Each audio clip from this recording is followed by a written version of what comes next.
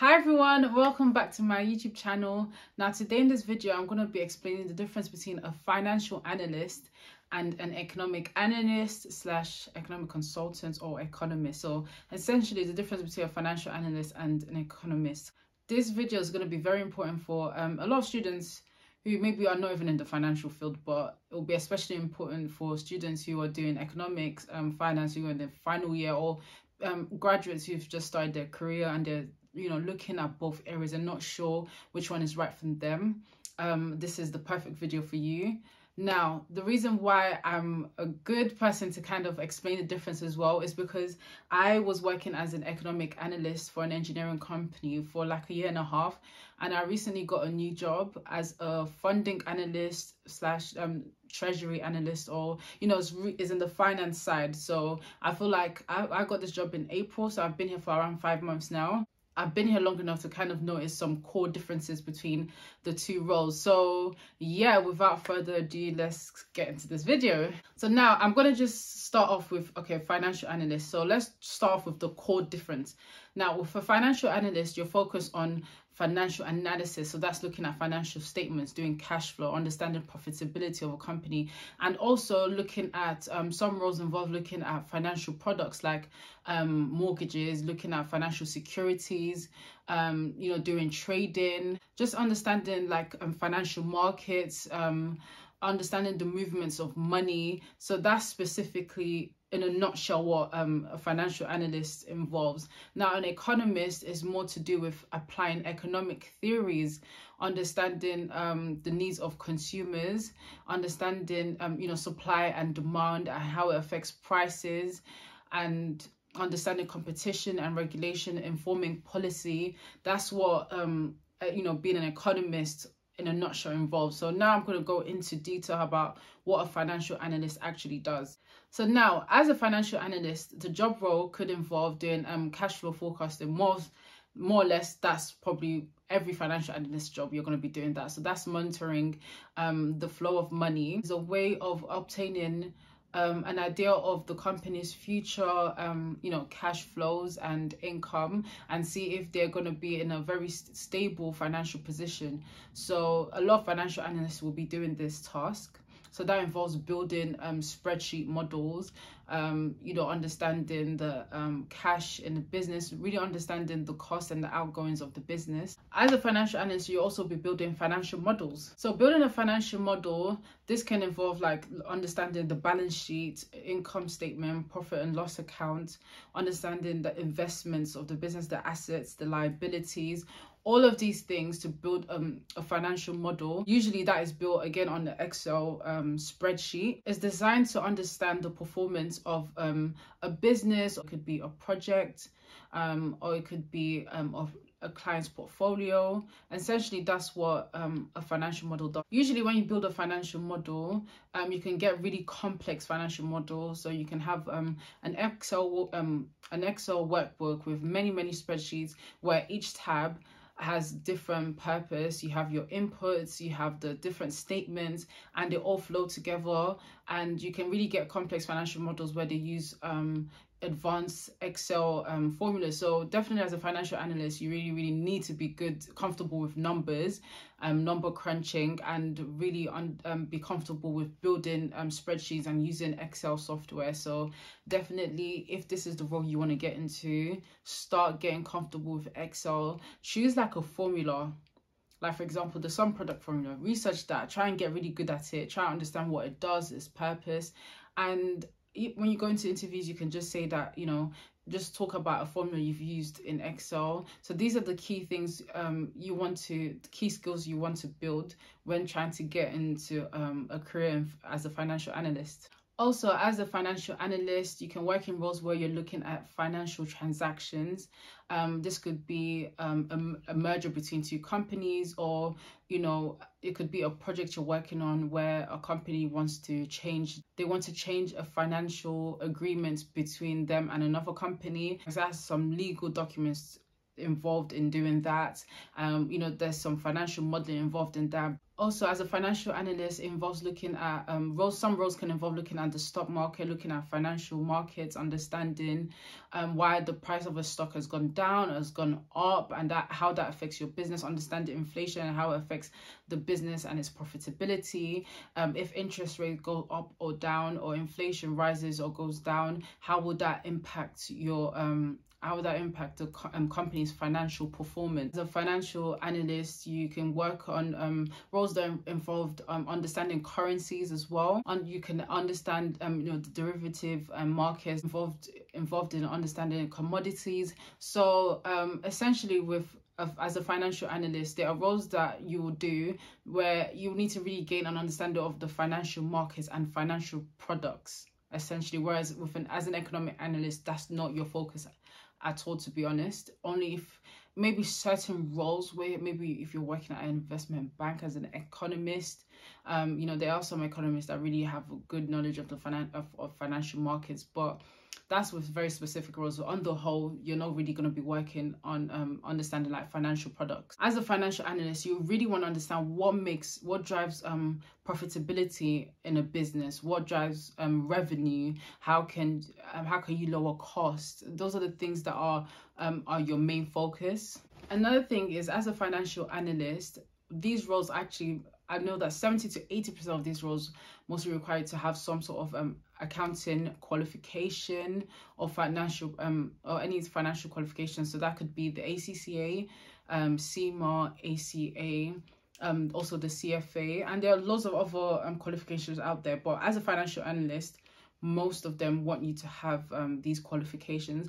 There are some roles where you can get in and you don't need to have those qualifications, but they want you to have, some of them want you to have some sort of accounting knowledge. So if you have a degree as a financial in accounting, that's great. You can even become qualified much more easier because you have exemptions to these qualifications. Some entry-level roles that can get you to working as a financial analyst within maybe a year or two.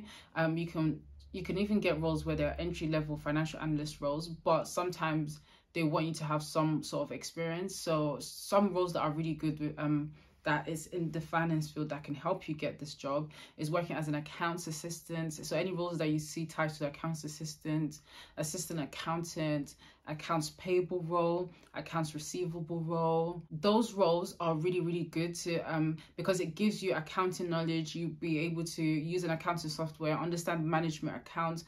And what's great about those roles, I know you might think those roles are quite low, you don't need to do them for long. If you have like 1 year max, maybe 2 years experience, a year and a half experience, and as an accounts assistant or working in the accounts payable function, even though that's only a small part of accounting, you've gained experience working with accounts. You have also the opportunity to talk to other people within the finance team who are preparing management accounts.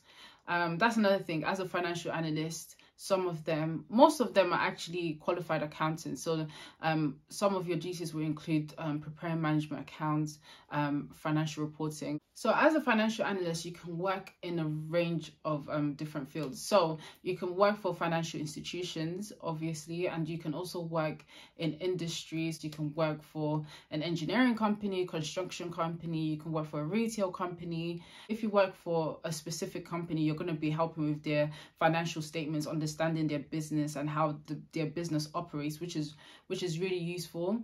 Or you can work in a role whereby it's more related to understanding financial markets and financial products. So different areas you can go down as a financial analyst. Now, as an economic analyst, this role, you get a lot of people. You can also work in financial institutions. You can work for an industry like engineering company, construction company. A lot of economic analysts work within government as well. As an economic analyst, they apply macroeconomic and microeconomic theories depending on the role. A lot of economic analyst role is really research based, understanding the economic climate in the area that the project is in. So for example, if a council is building like a new road or a new station in a particular area, I will understand, okay, what's the economic condition in that area is. So just to understand if that project is really required in that area, is it going to generate benefits? Another thing with an economic analyst, you're not really looking at only financial benefits and like monetary values. You're also looking at economic benefits, which is very different from what a financial analyst does. Financial analysts don't look at economic benefits. As an economic analyst, you also have the opportunity to apply macroeconomic theories, which could be very interesting, which helps inform policy. Like, for example, you can work in a role whereby you're involved in understanding Brexit and understanding how UK can actually make the exit from the European Union easier, or what kind of effect will they have in the future. Working as an economic analyst is quite forward-looking, whereas when you're working as a financial analyst, it's quite reactive. You're reacting to the market, you're reacting to what is happening with prices. So it's very reactive, it's very quick, it's more fast-paced. Whereas as an economic analyst, you're trying to understand the climate, you're trying to understand how future positions, you're trying to be predictive, so things don't really happen quickly, they happen more in the future. So that's one thing I noticed with my role. So when I was working as an economic analyst, the project I was working on, I couldn't see the impact straight away, whereas as a funding analyst, treasury analyst, my role right now, when I build a model, I can see how it's being used in meetings. Like,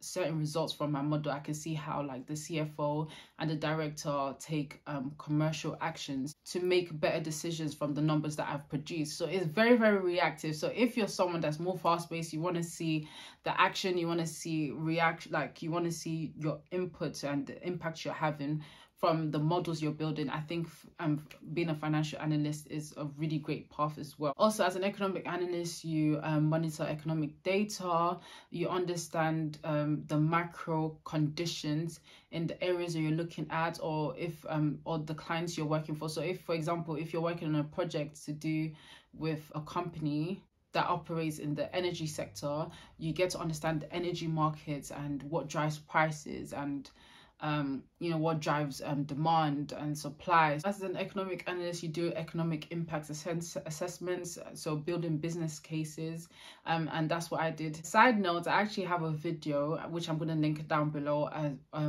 titled "What I Do as an Economic Analyst." So this is a video that explains everything that I did as an economic analyst in detail when I was working as an economic analyst prior to my current role. So definitely check that out. Working as an economic analyst, it would really help if you have an economics degree, or if at least 50% of what you study is economics related.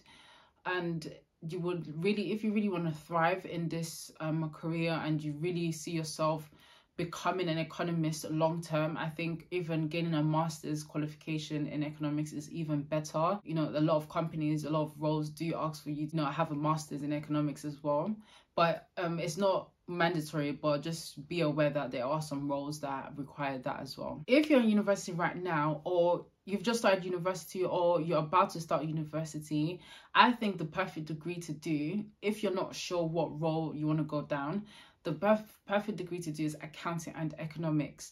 So that way you have at least 50% of economics within your degree that you can apply, and a good understanding of economic concepts and theories. And the other half, doing accounting, will help you qualify as an accountant, because you will have because you've done accounting. Part of your degree is accounting. You will qualify for a few exemptions, so that way you might only have maybe 5 exams to do to be a qualified accountant, which is really, really useful. That really helps you. I think the accounting qualification is extremely useful. It opens up a lot of finance roles for you to choose from. All in all, the main similarities is that with both roles, you really need to be good at data, analyzing data, being able to spot patterns in data and explain discrepancies in the data. I feel like as an economic analyst, depending on the role, I feel like you look at things more in the aggregate sense, whereas as a financial analyst, I feel like it's a more narrow and more focused on specific products, whereas as an economic analyst, you're trying to understand the whole market. So that's the main difference. But yeah, the main similarities is that you do data analysis, you need to be good with numbers, you need to really be good with Excel. With both roles, you're trying to understand, estimate benefits, your monetary benefits as well. So that's the main similarity between these two roles.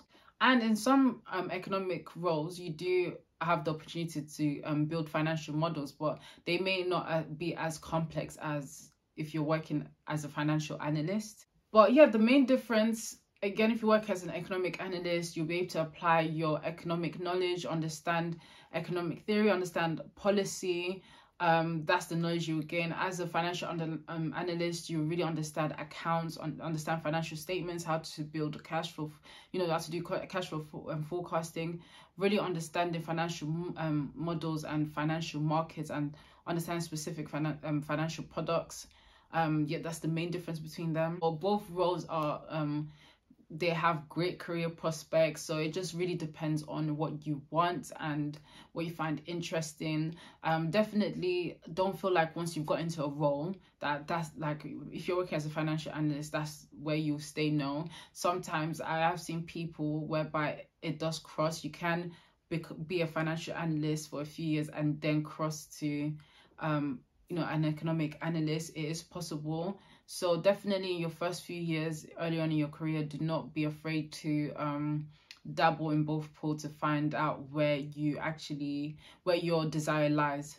So thank you for watching my YouTube video. I do hope it's been useful, and I will see you in my next video. Bye.